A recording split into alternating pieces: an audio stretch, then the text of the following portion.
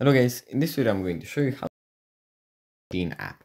But before that, don't forget to subscribe and leave a comment down below, because at 10,000 subscribers I'm going to show you my core YouTube revenue statistics and growth strategy. So without further ado, let's just jump right into it. First we have to open up the Shein app, and here it opens up in the shop menu. From here we just have to go into the me menu, then tap on the cog icon in the top right corner, then on our nickname, and then on size.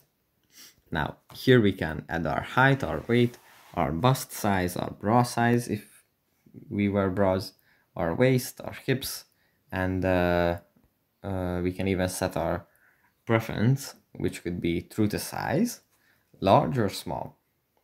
And then if we add all these details, that is going to recommend us clothes that are in our size.